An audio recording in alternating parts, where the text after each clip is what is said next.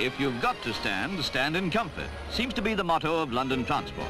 That's why they're introducing Red Arrow, pay-as-you-enter buses to ease the rush hours. Standard fare is sixpence for the journey between Victoria and Marble Arch at peak times, and a circular service taking in Oxford Street during the lull. Change machines take the place of conductors.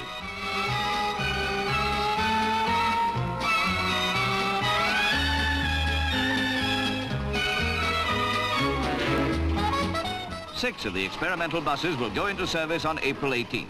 Each can accommodate 73 passengers, 25 seated, 48 standing, with exit and entry doors controlled by the driver. Not luxury travel, but functional. Luxury, however, is provided by the latest in coaches. It's a new £16,000 vehicle described as a Ritz on wheels, and is Britain's latest contribution to the tourist industry. The last thing they'd expect on this bus would be standing passengers. And aircraft-type seating for 36, with safety belts and adjustable positions, are standard equipment. In fact, they've thought of everything for passenger comfort.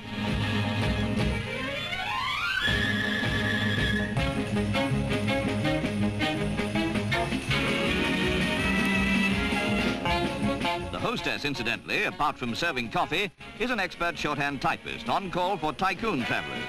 She's also a dab hand in the luxury kitchen, where light meals and cocktails are prepared.